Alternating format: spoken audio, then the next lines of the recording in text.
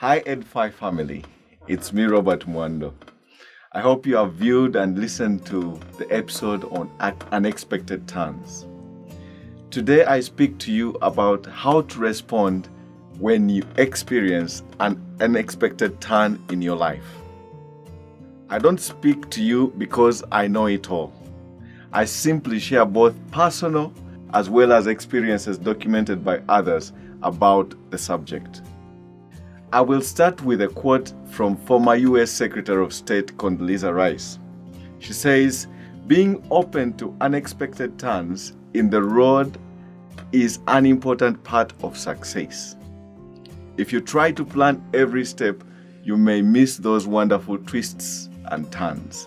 Just find your next adventure, do it well, enjoy it, and then, not now, think about what comes next."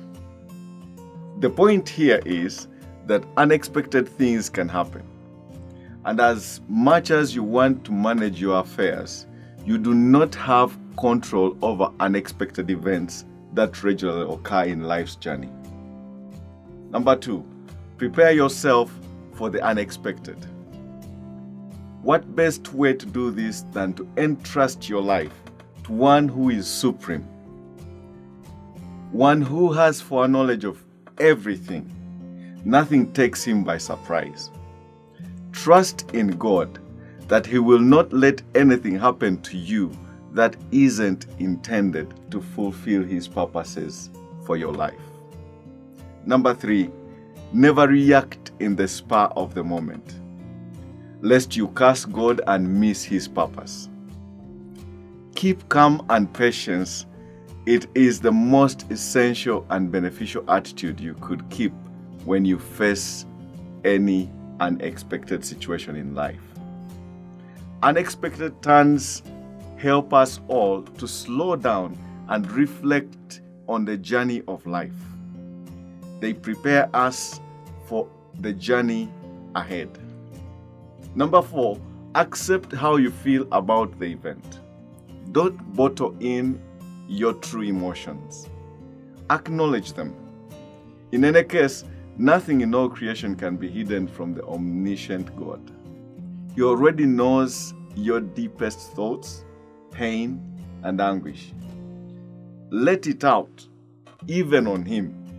He won't respond with emotion. He will calm down your emotions. Number 5, develop a heart of gratitude.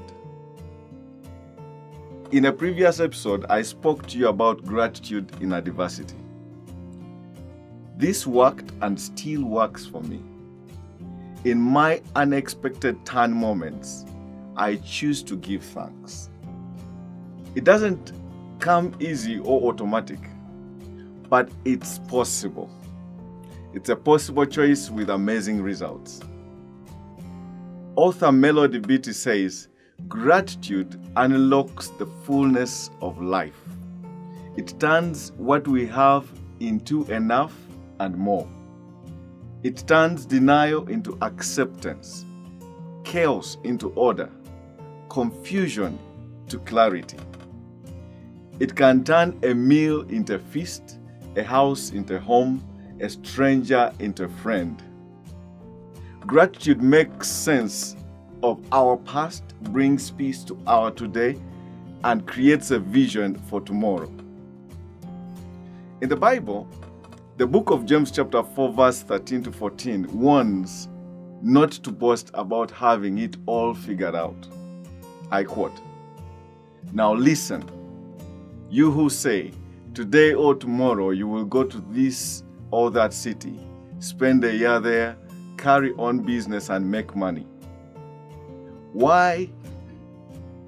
You do not even know what will happen tomorrow. What is your life? You are a mist that appears for a little while and then vanishes." I hope that you choose ultimately to trust in God and His saving power through Christ Jesus, and to learn that whatever your plans, your goals, your dreams, life will take you in directions you haven't even dreamed of. Be open to the path chosen for you, the door opened for you.